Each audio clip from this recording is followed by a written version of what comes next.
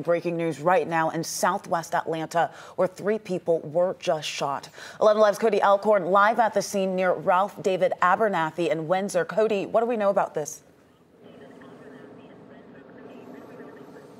Faith, just 2 days into the new year, we have 3 teenagers right now who have been rushed to Grady Hospital. Their conditions unknown. At least one said to be in critical condition after a shooting right here behind me on Windsor Street at Ralph David Abernathy. The homeowner of this home, you see her looking outside, says she thought what she heard was gunshots. However, she came outside and found these 3 teenagers shot in her yard, one of them making it to her front porch.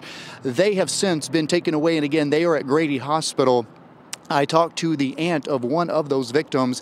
She described this as a drive-by shooting, but as you can see here on Windsor Street, homicide detectives are out here, so we are trying to learn the condition of these victims and as well as a description of this vehicle and these shooters who were here on Windsor at Ralph David Abernathy just a little while ago. And we are expecting an update from Atlanta police, so stay with us. As soon as that happens, we'll update you on the latest for these suspects and, of course, the conditions of these 3 teenagers, but not the way APD wanted to start the new year with these 3 teens just shot 2 days into it.